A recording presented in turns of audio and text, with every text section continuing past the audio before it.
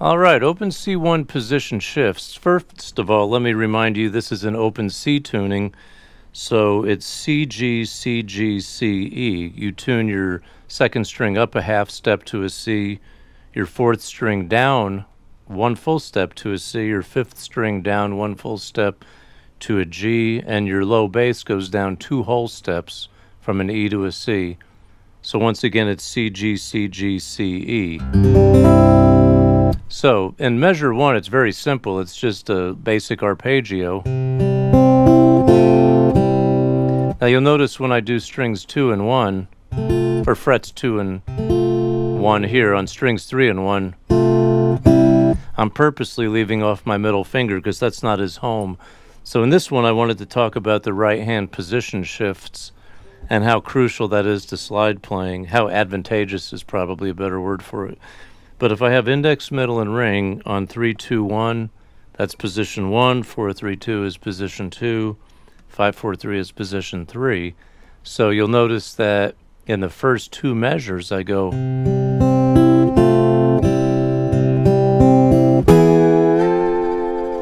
Now that's PIMA on 4, 3, 2, and 1. And I do not pluck 5 when I get there. And then I have. Now you can do kind of a broken chord when you do the 4 and 3 and you come back to 2 and 1. You can separate it like that. Like that. And then you have a position shift on measure 4 where you come up to 4, 3, and 2 and get. And then you go 11 to 12. Now since it's only a one measure, or a one fret move rather, you need to sit on that 11 for just a second to make sure your timing is right, especially since this is a quarter note, so you want to have. So it's 1 and 2 and 3, 4. 1 and 2 and.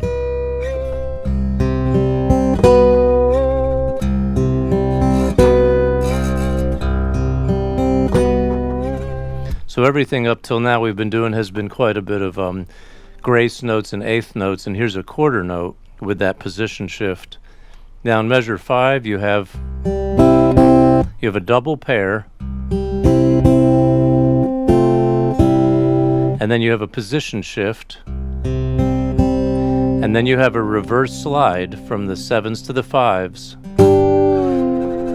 So since I'm in position 2, I pluck that 7, 7, 7 with PMA,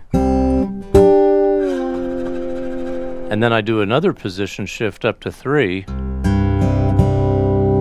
get those deeper register notes, and I'm in position 3 here, and then I'm going to go 10 to 12 as quarter notes. So you have to watch your timing on these. So it's really important to use a metronome on measures 4 and probably really 6, 2, and especially on 7 as well, because in measure 4 it's a quarter note, but you have to wait a while because it's only one fret movement, whereas in measure 7 you have 2 frets to move. So those distances make a difference with the timing. So the last line is.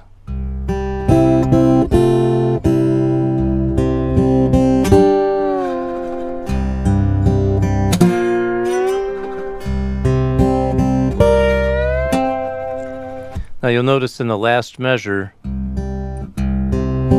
that's position 2. Then like I indicated there, you suddenly shift your M and A strings in the middle of this measure to position 1. And then when you come up to 12, your thumb will hit string 4. So the last measure is. You hear that note.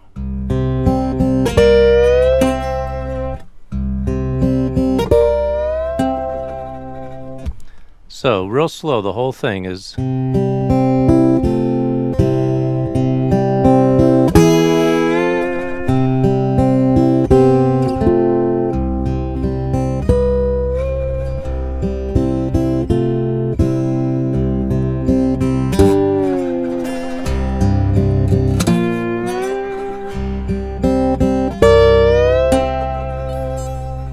right, good luck with that one.